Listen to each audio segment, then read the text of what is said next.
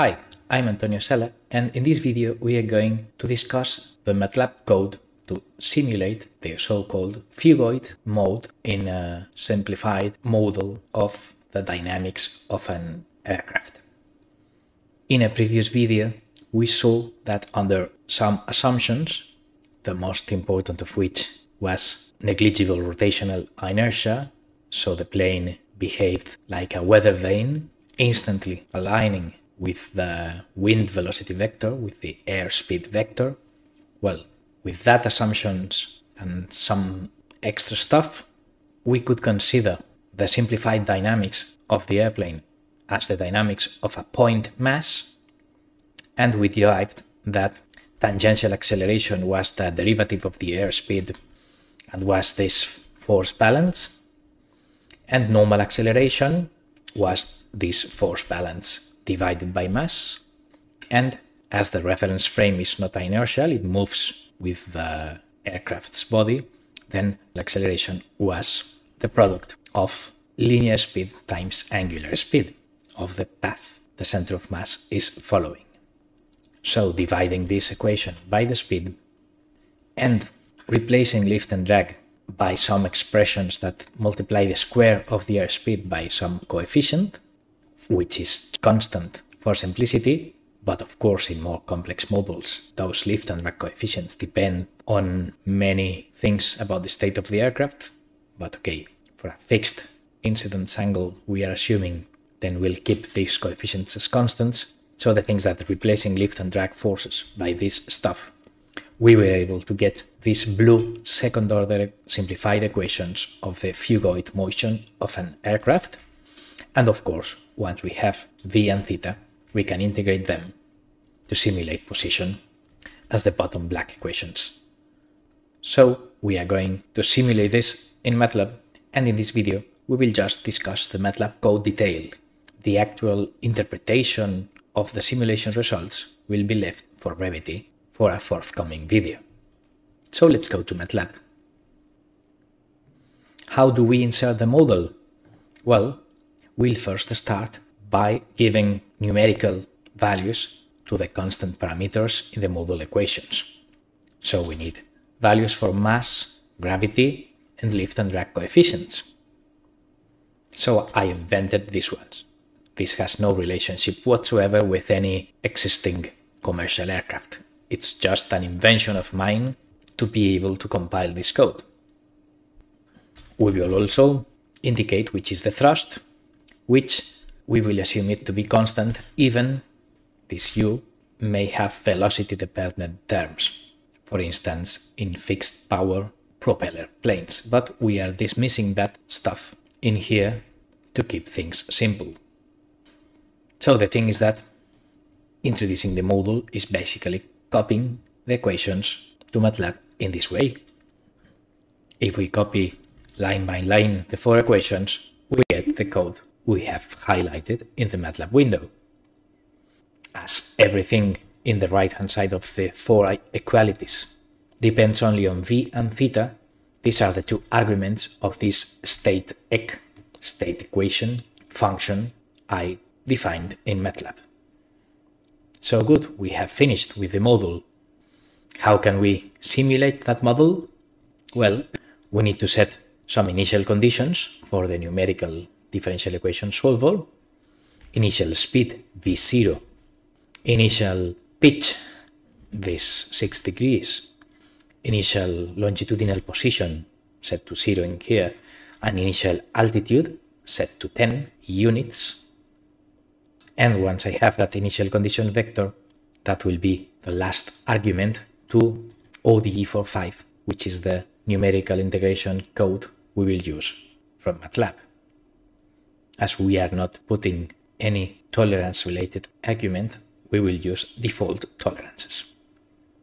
ode45 needs also the time I wish to simulate the system.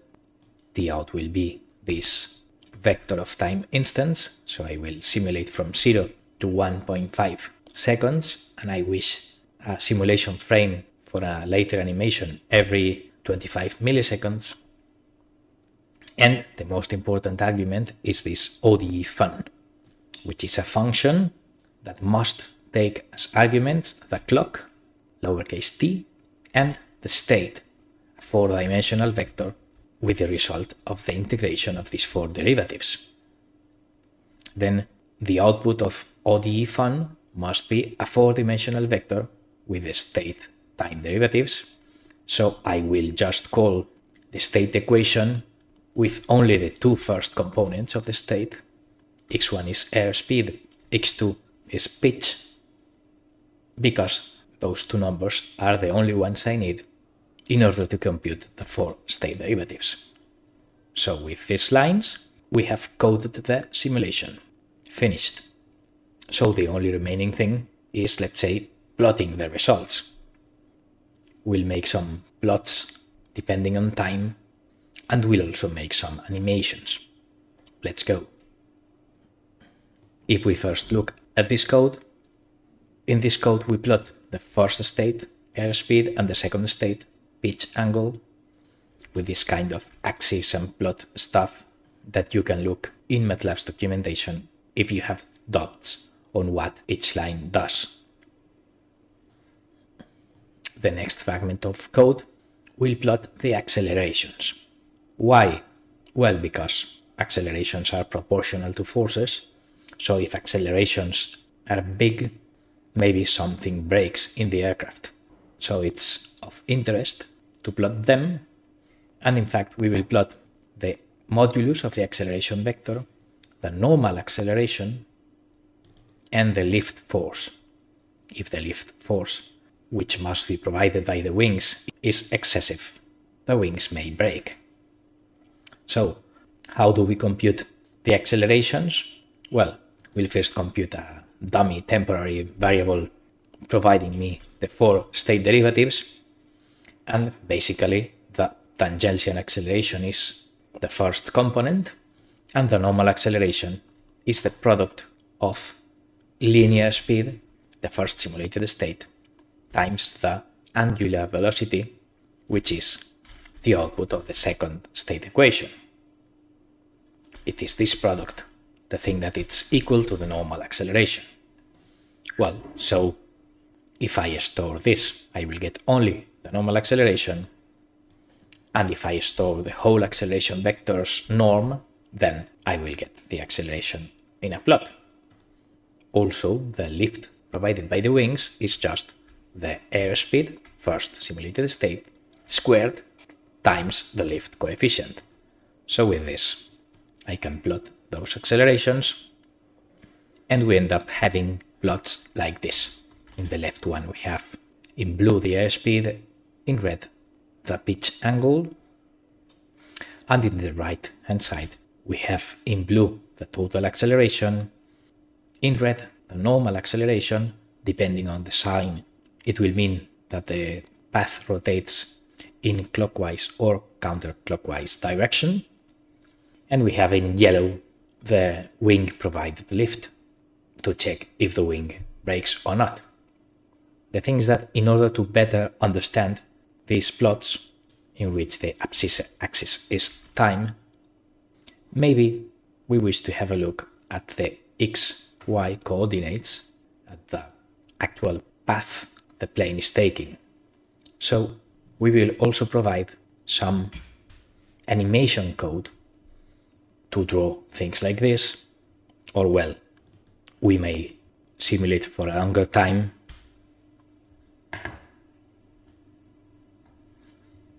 So we can see how the plane glides, and if it is a stable gliding, which is the final gliding angle, etc. Good, so let's see this animation code. We'll first store in the output variable the position x, y, and the pitch angle theta for later use. These two lines will be used in axis scaling, they are just cosmetic. This thing will be a rotation matrix, so that it rotates a point theta radians. And then these plane and wing arrays define the outline of the picture of a plane and the picture of a wing that we are plotting here. So this for loop is the main animation loop. First we get x, y and theta for each frame. This line translates, adding to the positions the center of gravity position, and rotates the plane outline an angle theta, and likewise translation and rotation of the wing outline so that it is drawn in the correct place and orientation. Once we have the plane outline at the correct place and pitch angle, then we go to the figure we wish to draw onto, and with this plot we plot the trajectory, this blue dashed line, for a better interpretation of what the plane is doing, and these two patch commands plot the plane and the wing in here. Finally, this x line and y line plot sort of a crosshair, horizontal and vertical lines.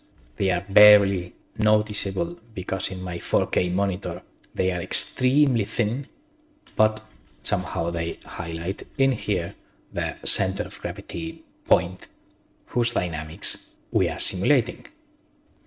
So, carrying out some axis management so that the figure limits are nice and pretty, and drawing the frame, we repeat that until the simulation ends, so we have the animation. So we'll end with this. Let's summarize. In this video we have shown Matlab code to simulate these 4 equations, which constitute the simplified model of the so-called fugoid mode in flight dynamics. Modeling and simulation was based in ode45, and we provided code to picture some time plots, and also these plots may be better understood if we watch an animation such as this one. And we also explained the code that produces this animation. So this is it. Actual physical interpretation and understanding on the meaning of this kind of movement will be left for a forthcoming video for brevity. We end here. Thanks for your attention.